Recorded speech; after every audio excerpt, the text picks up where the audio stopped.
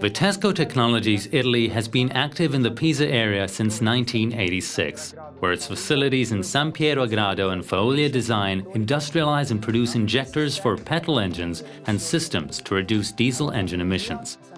Our strategy has always been to have highly automated, innovative systems to ensure our competitiveness on the automotive market. Since 2016, we have been using cobots from universal robots to free operators from the most physically demanding and repetitive tasks. This type of cobot can work side by side with line operators and has been very useful for the implementation and development of new applications. To implement collaborative robots, we make intensive use of lean manufacturing methods and work cell-designed to identify no-value activities to be automated and make the work of our employees less onerous and less tiring.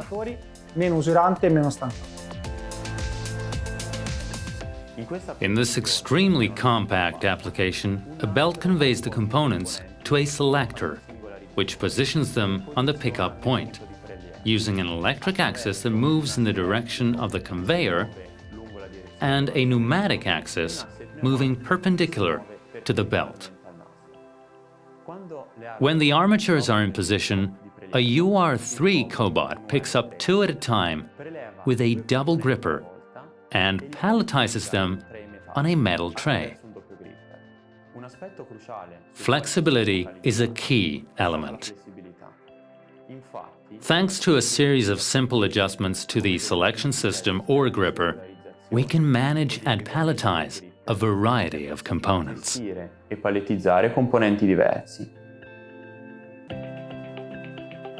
The 4 UR5E cobots have been installed in the DDU production line in Pisa. The line assembles the DDU, a component in the regeneration of diesel engine particulate filters, with a cycle time of 30 seconds. One of the cobots loads the basic components and removes the finished product. It is directly integrated with an electric linear axis to ensure greater flexibility.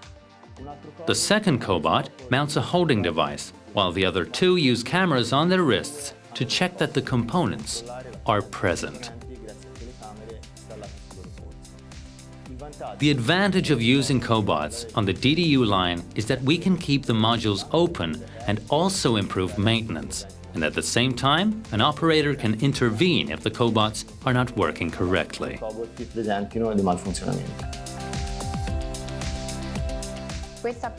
This application involves different ranges of tolerance for the assembly of the various components.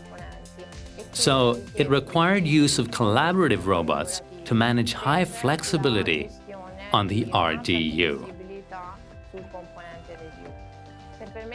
In order to handle the different diameters of these rubber components, we use an adaptive gripper so that we can also employ an axial pneumatic cylinder to complete insertion of the components in the RDU tubings, given the high variability and high flexibility of the tubing bends.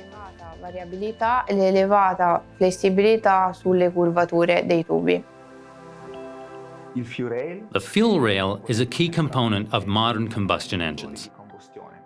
We have used 2 UR10 cobots to automate loading and unloading operations, which previously were performed manually without requiring any substantial changes on the line. Flexibility and safe integration were the key issues during installation. We managed to extend this concept to the entire production area.